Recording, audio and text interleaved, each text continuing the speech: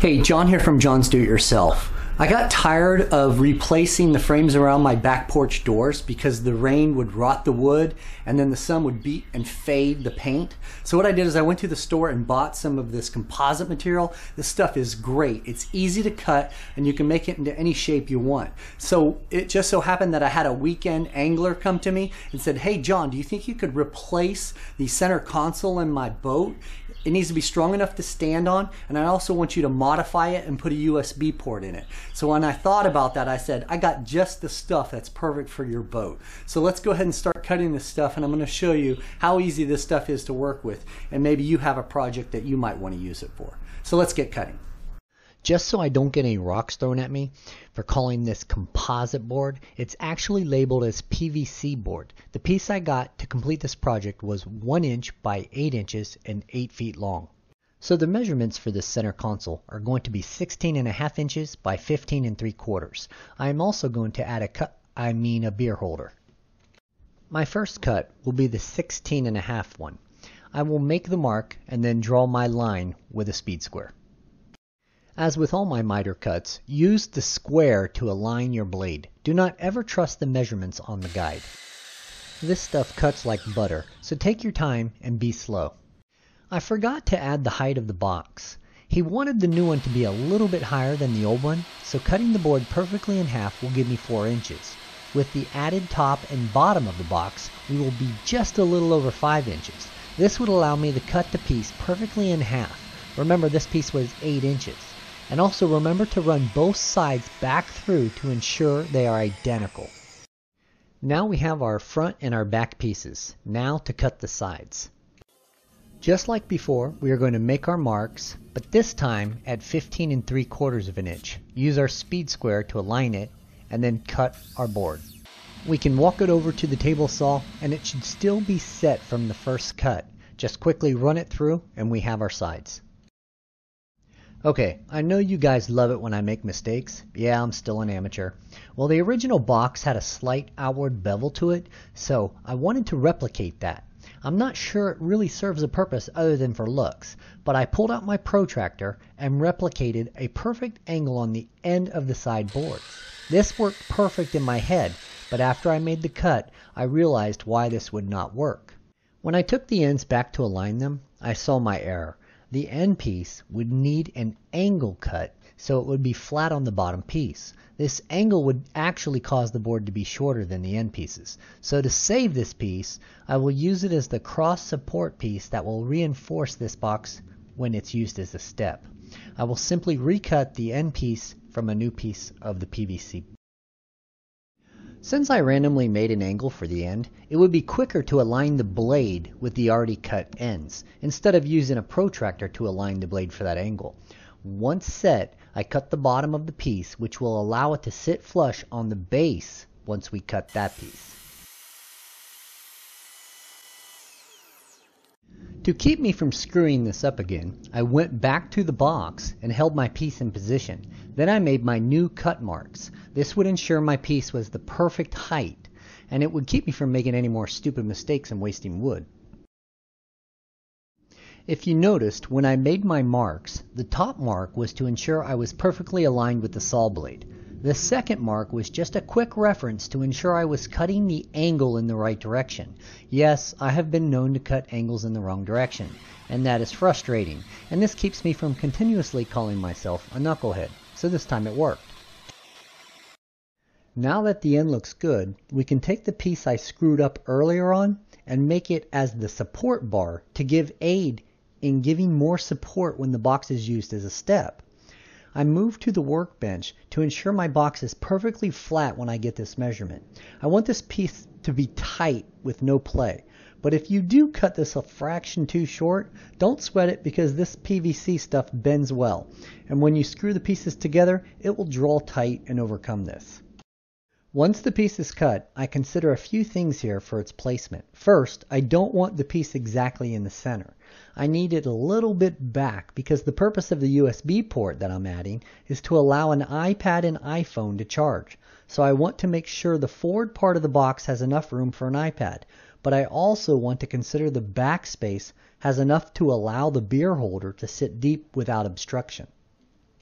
The next step is to create the base. I need to take a measurement from the outside edges, but nothing should have changed from your original measurements of 16.5 inches. But just to make sure I measure it again. The key to this piece will be starting the angle of the box upward. I don't want it to be flat on the front. I want the beveled edge to continue up to the very top. And at this point, the angle on the table saw should not have been changed, as this was your last cut. So just run it through. I go back and check my angle. This is what I meant with the angle starting at the bottom and continuing all the way to the top.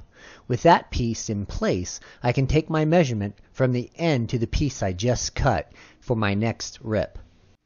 Take another piece and place your box back together. I'm going to cut the lid now, but I want to make sure it goes all the way across to sit halfway on the cross support.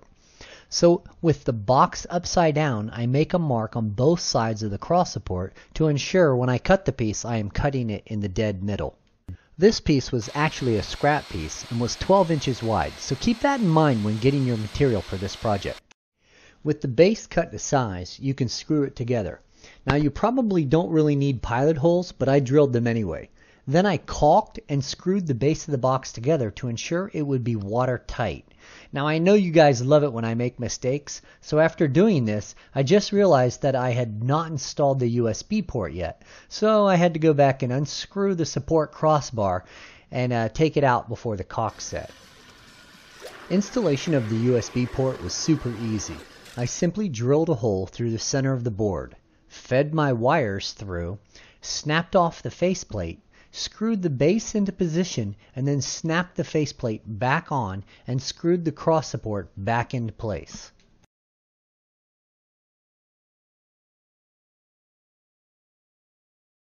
I needed to extend the wire on the back of the USB port to ensure they traveled all the way outside the box. So I joined the back with some extra wire, and while I was at it, I added connectors to make the job of installing the box a lot easier. Sometimes you gotta be able to laugh at yourself. But here, I used the marks from the centering cut to put my feed hole perfectly in the corner. But when I flipped the box over, I just realized I put the hole on the wrong side of the cross support. What an amateur. So I will drill out the correct side and fill the other with caulk. I will place some duct tape over the wires after I feed them through the hole, just to keep them out of the way when I push the cup holder through. I place connectors on the end, so all the owner will have to do is feed the wire into the connector and crimp it down, and he'll be connected. The piece that I am installing now is just a lip that houses the hinges and keeps the hinges from undue stress when it's stepped upon. It actually locks the box in place. We are going to repeat the steps to make the top of the box, so let's just skip that. The next step is to take your beer holder and trace out the perimeter with a pencil. I got this cup holder at the Rugged store online. I just want to give them a shout out because they are an American-based company and have great customer service and quality products, so give them a look. With a plunge router, I simply cut out my stenciled lines. Did I tell you this stuff cuts like butter? It's pretty easy to push through, so make sure you take your time and don't get ahead of yourself. Now check your fit. It's okay if it's a little loose because you can cut the carpet to extend through the hole to keep it snug and tight when we're carpeting the box. Continue caulking and screwing your box together. For the lid, we are going to use flex tape as a hinge. This stuff is waterproof, just like you see in the commercials. So not having a metal hinge on the lid, we don't have to worry about a bulge under the carpet where you step, nor do we have to worry about anything rusting. I placed some staples close to the joint to give it extra support so the tape does not pull up after lifting the lid up and down multiple times. I then add a little bit more, overlapping in the opposite direction. Just for more support. I want to make sure this stuff lasts. The next step is to carpet the box. I purchased some outdoor carpet that will be able to handle the water and the abuse from being stepped on. So starting at the bottom, I will cut this to fit. I will use both 3M adhesive and staples to hold the carpet in position. Before moving on, cut a line for your cup holder and push it in. Make some relief cuts around the edge and then you can move on. Having your cup holder in will help you hold the carpet in place as you move on to finish the rest of the box. Just keep working the carpet around the box, spraying your 3M, cutting where you have too much overlap, and then stapling the carpet in place. What I found worked best was just a 1-inch overlap on each edge. This way you had 2 pieces of carpet to staple into, and then you didn't have a lot of bulk left over. One of the best parts about working with this color of outdoor carpet is how well it hides the staples. Flip the box over and add the hinges to the bottom of the box. These are actually the hinges from the original box. I did this just to ensure everything fits like the original box did in the boat. Your very last step is to add the fastener. I used the original as well here. Simply hold down the lid tight for a good seal and screw in the button.